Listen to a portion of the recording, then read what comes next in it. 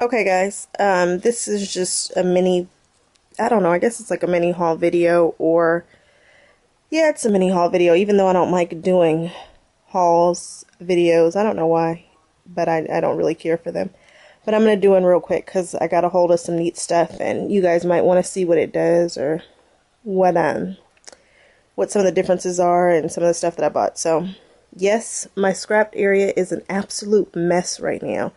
I'm working a million jobs and I just haven't had time to clean it. So excuse the mess, but there was a stamping convention in town.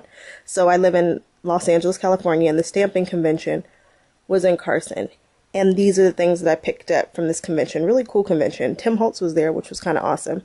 I believe it comes to town 3 times a year. I think that's how that goes, at the Carson Community Center. There were a ton of people. This is my first time going, and I was told that it isn't that well attended. However, this time there were a ton of people. So here we go. I'm going to sit down, I think, for this. This is the big one. I needed to get something to bind my mini albums. Well, at least have an option of binding them with the 1-inch, what do they call them? The wire binders, whatever, something like that. And I was very confused on whether or not to buy the cinch or the bind it all. Turns out the Zutter is the bind it all. That's something that I didn't know, that I found out recently once I actually bought it. I like this one because here, as you can see through the plastic, it's still in the plastic, I haven't used it yet, obviously. There are square holes right here. There's square holes. And I don't like round holes. So that's pretty much what sold it. Even though they said that this one right here is kind of more difficult to, it's more difficult to pull the lever, but I'm young, and strong, hopefully. So hopefully I won't have too much of a problem with doing that. And they said the cinch, you know, comes in all the cute colors and whatnot. And it also said that the cinch's wires, they come with one less ring, but it really doesn't matter to me because you just keep putting on as many as you need and then clipping them off. At least that's the way I see it now. The video that came with this does not run on anything that I have. I don't know why, but it's in some funky format. So I've watched a couple YouTube videos on how to use this machine. However, I haven't gotten a chance to use it because I just got it. I got this from, oh, I can't believe I forgot the name. But it was a show, oh, C2C. That's where I got it from, C2C. And they're, I believe, in San Diego. And it was a show special, and this is all the things that came with it. So I'm quite pleased with it because I think it is, I think the machine itself cost around $85. At least that was my understanding. And so, yeah, I'm pleased with this buy here. And I have all the little clips and doodads and an album that comes with it. And it came with chipboard, as you can see. And that makes me happy. I actually need to go to Kelly Paper to go get some chipboard now I'm out. And that's where I think I'm going to start buying my chipboard.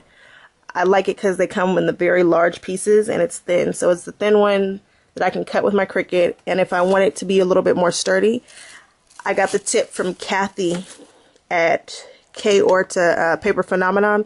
Just layer them. Just stack them up one on top of the other. And that's a great way to get sturdy chipboard as opposed to buying the really thick chipboard that's hard to cut and it's just too much of a hassle.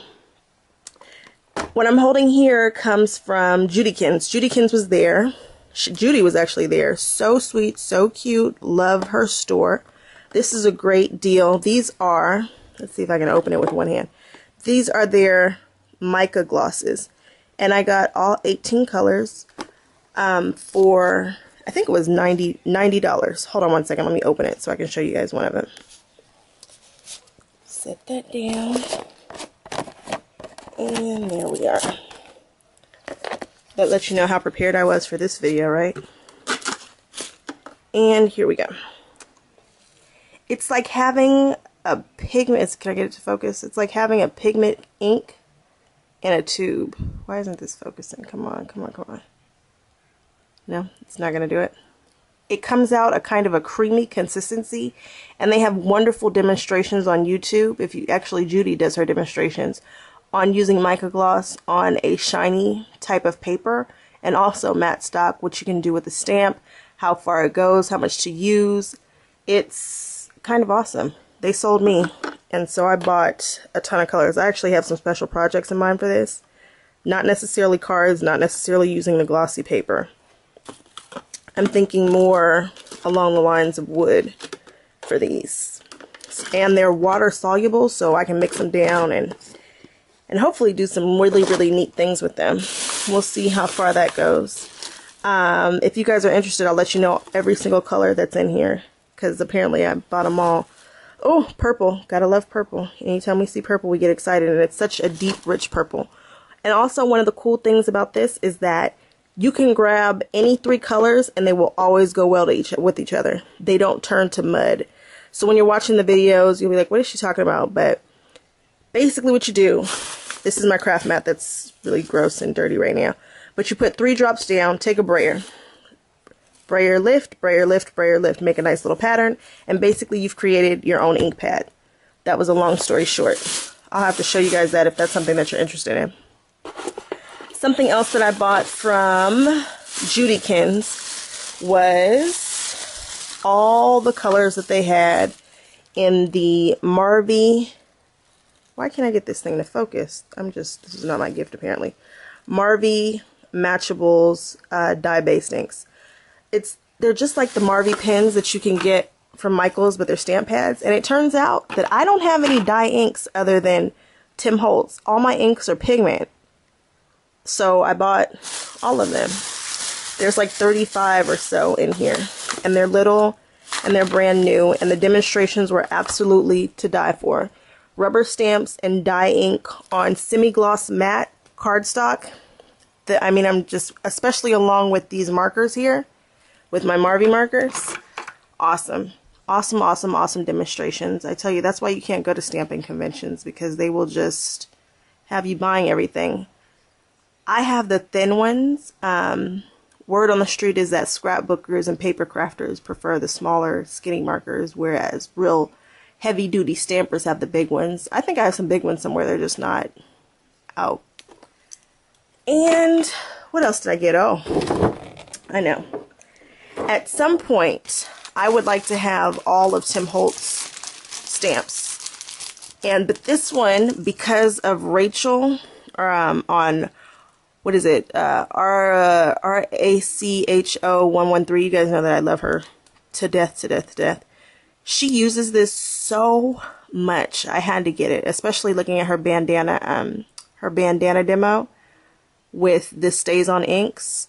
It's just, I couldn't live without it. So I went ahead and grabbed this while I was there.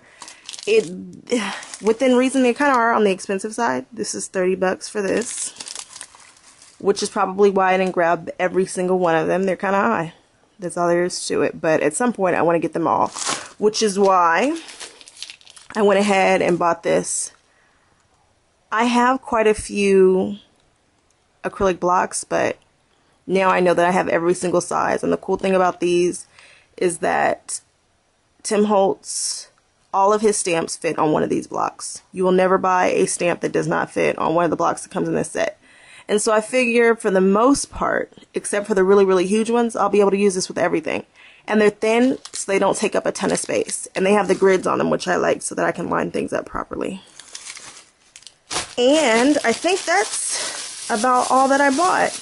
Oh, that's not true. There's one more thing in here. Along with the demo that they were doing for these ink pads here, everybody was using, all the stamp people were using stipple brushes. Now, most of them had the huge ones that were going for $7 a pop. And I just happened to run into the color dusters.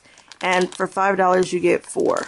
So I bought quite a few packs of these. So I can kind of, because with your dyings, you really want to have one for the same family, but I kind of want to have one for just about every ink pad. So I bought a few. Now, where am I going to store this? Who knows? Maybe in the new craft room that's being built, but who knows? So I think that's it. If you see anything here that you're really interested in, let me know, and I will do further research on it. I'm the research queen. I try to answer all questions. I get quite a few private messages about random stuff, and I love it because I love to answer questions. And so, yeah, the Zetter, the dye pads, the stamps, the color duster, these amazing mica glosses, and I guess that's it. Oh, just a note. Again, I don't like haul videos, but I did buy these probably a few weeks ago. These are the newly released Recollections Extra Fine Glitter. They kick Martha Stewart's glitters butt. Because it's such a powdery consistency, it's so much better. I love it. You get excellent coverage, and it's kind of a soft glitter. So if you're looking for some new glitters or a really good set, grab your 50% off coupon and go on down to Michael's and get this for about 15 bucks. And there are 30 pieces in this one, which is, I think there are a couple more than the one from Martha Stewart. And that's it. I can't think of anything else to tell you guys. That's probably because my scrap area is a mess. A mess. I don't know if I talked about this. I recently bought this too. Again, I hate that I'm like doing a haul vid, but this is my crocodile, but it has the huge reach. Actually, is this called a crocodile? I believe it's a crocodile with the huge reach. I got sick and tired of not being able to punch a hole in the center of a 12 by 12 album or 12 by 12 sheet of paper. That was important to me. I wanted to be able to get in, and I was having a very, very difficult time with the regular crocodile. What is this? Is this thing called a crocodile? The Big Bite. It's called a Big Bite. Awesome machine. This right here is a little guard. You can set it for the large holes, the small holes, and to set your eyelets here. I think it's a good tool. It's bulky, and it's not something that you have to have if you're just starting out, but it is something that you might want to get if you're doing some mini albums and some serious eyelet punching and all that kind of stuff, because it will get to the center of a 12 by 12 sheet of paper, whereas I think with my crocodile I can only get about an inch in. So that's it. I'm not going to look at anything else because I keep saying that's it and keep finding new stuff to kind of talk about. Love these, just general. I think I saw Arlene using these. I said, why doesn't her scissors have the handles? I see why, because these are awesome, and they have a micro tip. And so when I say it cuts all the way to the tip, it cuts all the way to the tip. So it makes fussy cutting a lot easier. And fussy cutting is when you cut all around the image that you've stamped or that you see in a magazine. Okay, guys. I'm going to do a video hopefully on Sunday demonstrating something, doing something, but look forward to it. I haven't figured out what exactly it's going to be. How about I finish that mini album that I started like 2 years ago? That would be great, right? We shall see, though. Until then, bye, guys.